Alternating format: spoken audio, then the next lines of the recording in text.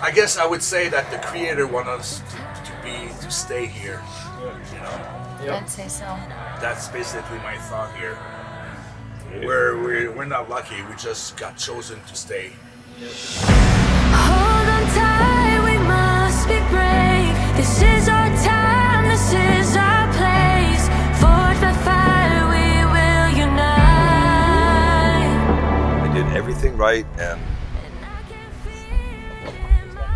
yep. But here's my friend Dave. He's a good guy, and he's got nowhere to live, so I'm gonna let him live in my boat for a while. The world ignites. I know we'll rise. We will rise.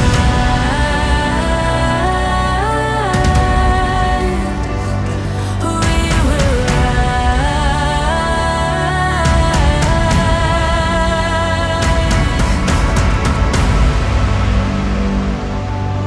We're in survivor mode. Yeah, we are. You know, Yep. we're exhausted. You and I, emotionally, physically. The thing we went through, there's no word to describe. Yep, It's incredible. it is. Hour and 48 minutes to go. We are loaded up with cases of water. We have 10 gallons of fuel, food. Unfortunately, only 10 gallons of fuel. I'd really like to take more, but we couldn't find any more fuel jugs to take. We were able to borrow a 3-gallon one from Jeffrey, thankfully. Thanks, Jeff. Yeah. We met some ladies at Wendy's. Thank you so much. Thank you so much. Thank you. Thank you. Stay safe. Like searched all over for ice, and they weren't even open yet, but they were kind enough to let us have some ice from the restaurant. So, 2 bags of ice, which is perfect. So nice of them. So we are now headed south. We're actually headed east because we have to go out and around. I-75 is closed down due to flooding. Last night, I-75 was closed down. Northport area because of the Myakka River flooding, so we are going east to go south. So we are now on State Road 70, and yeah, about a 2-hour and 15-minute trip to get to Fort Myers, which would usually be what, an hour and a half.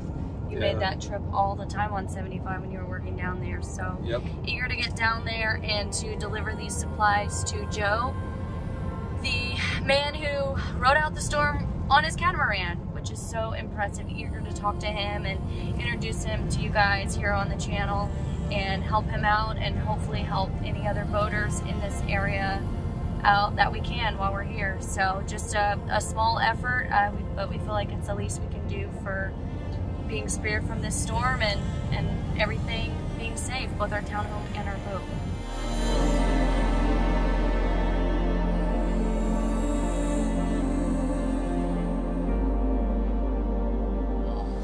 The shoulder of this road just collapsed with that truck on it.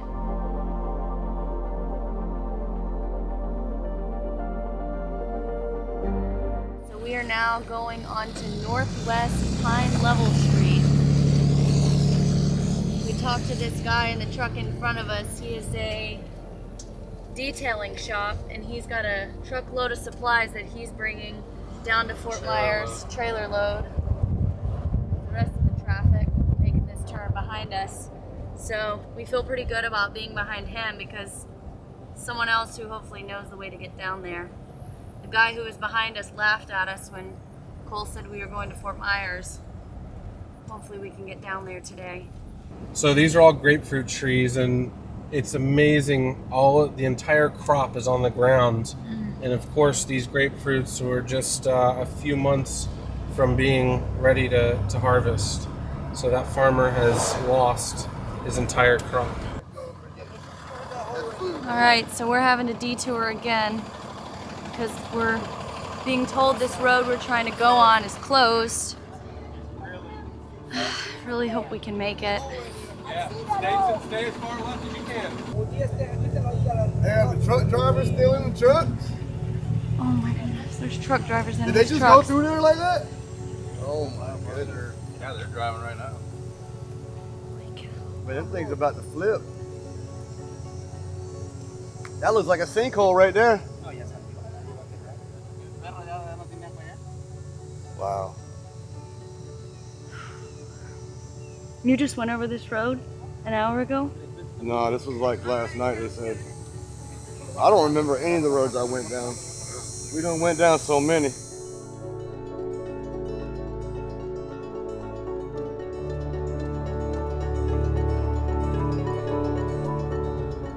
It is now just after 5 o'clock and we are finally on the interstate. I-75 is now back open. Of course, after everybody and their mama and their dog has detoured today. But that's good that it's now back open, and we hope to be able to deliver these supplies before nightfall.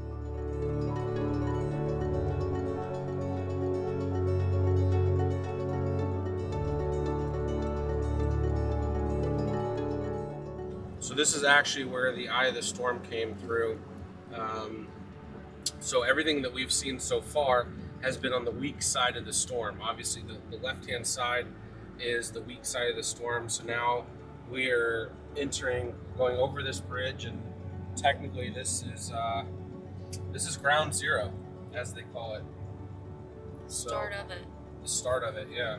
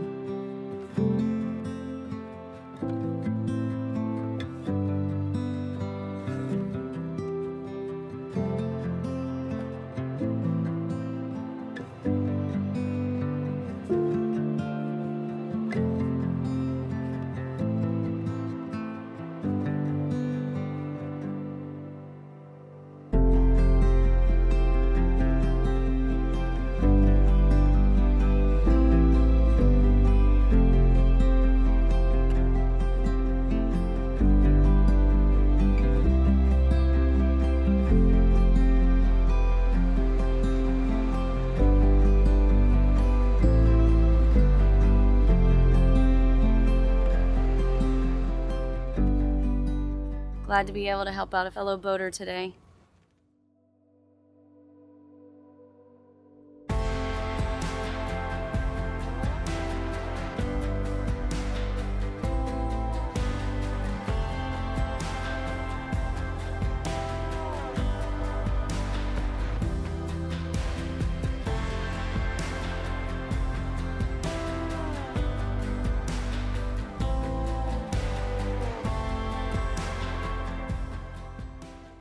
Nice to meet you. I wish it was under better circumstances. This is about as good a circumstances as I could imagine. You guys are here to help. Thank you.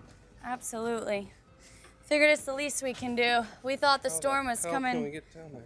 directly to us. Yeah, I don't know how we're gonna get down here. What's up, dude? Captain Joe. Seriously. How are you? Hi, nice to meet you. Good, good. Doing all right now? Yeah, no, I'm doing good. Yeah, if everybody else is good, bad.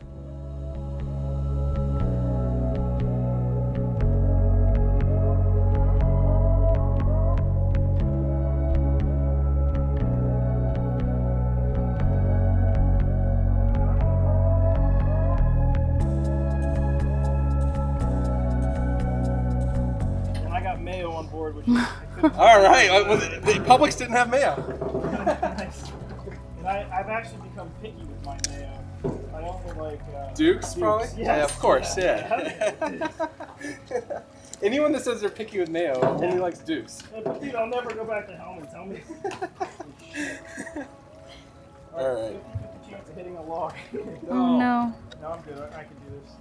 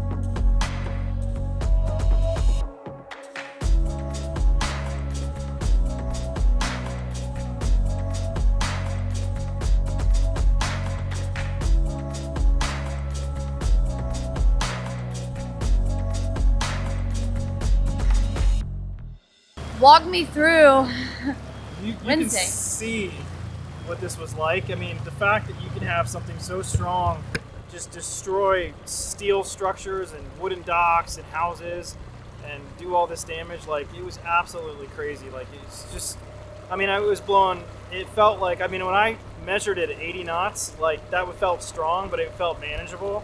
But then my wind gauge blew off, and it felt twice as strong after that. That it was just sort of like, it had to have been well over 100, but it's just the devastation. I saw boats float by, you know, I saw just things happen that came off mooring balls, just all the boats around here, all the houses just underwater. So absolutely crazy.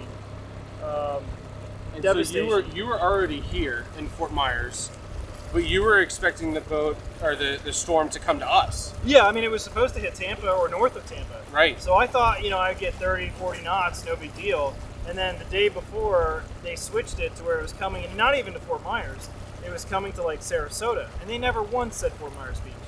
And then Not until like 12 hours before. And then and then the storm kept turning, and to me it slowed down.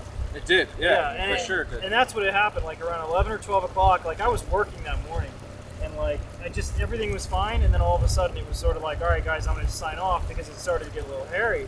But I was like, you know, normal day, it wasn't anything crazy, but then it got crazy, and for 8 hours it was crazy. Like just literally every minute was sort of just terror, like just things blowing off, things blowing by, like just crazy. The jet ski video. Yeah, jet skis floating by. 2 jet skis on a floating dock just float right on by. Like that's so crazy. Yep. You saw boats break loose. Yeah, boats broke loose right in front of me. Like this, there were all these where we are right now. There were like 3 or 4 balls right lined up here. They had boats on them, and every ball that you see, like we'll pass them that doesn't have a boat, they had a boat. Including 1, 2, 3, 4 of the neighbors around me are gone. One of them's underwater right here. One of them's up in the mangroves, and then one of them today. The lady came by. Her look on her face was the saddest thing I've ever seen. She was in devastation because she just can't find her boat. Right, like your whole life is on that boat. A lot of these people live on their boats, so their whole life is on that boat. Everything I own is on my boat. So yeah, same with us. Yeah, everything that we own is on our boat. Yep. So the entire time we're like, we didn't know what to do because one model said it was going to the Panhandle, the next model said it's coming directly to us. Yep. Like, yeah. So I tried to prepare as much as I could, and I did a really good job. Took the jib down, but I didn't think I needed to take the mainsail down. But I regret it now. I mean, but to be honest with you, there was no space inside my boat. It was already full of stuff. I had everything on the outside, inside the boat. So where is the mainsail now? It's all over Fort Myers Beach. 1,000 pieces. Really? Yeah. Yeah.